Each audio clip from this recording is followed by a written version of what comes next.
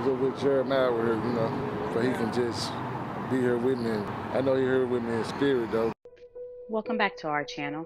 I am Halima Styles. The man who took daily care of young Dolph's memorial at Makita's Cookies was shot and killed last Friday. A close friend is now speaking out on his positive influence. He was dedicated to honoring young Dolph, who he called a legend. Just wish Jeremiah was here so that he could just be here with me, said close friend and community activist Frank Gotti. Jeremiah Taylor, who was a hero himself, a U.S. Army soldier who was loved by his kids, was found dead in a car crash last Friday after being shot. I know he's here with me in spirit, though, Gotti said. Taylor told local news last month that he came to Makita's Cookies daily to keep up the many balloons and tributes to the slain rapper with Gotti.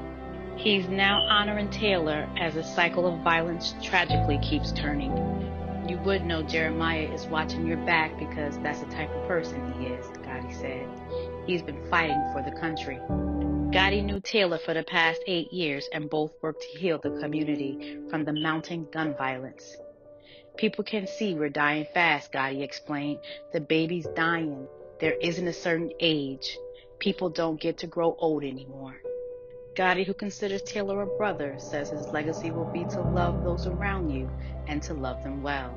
Jeremiah said he wasn't just doing it for Dolph, he was doing it so it could help him out, Gotti said, so he could stay positive and be on the right path, and that's what I respected about him.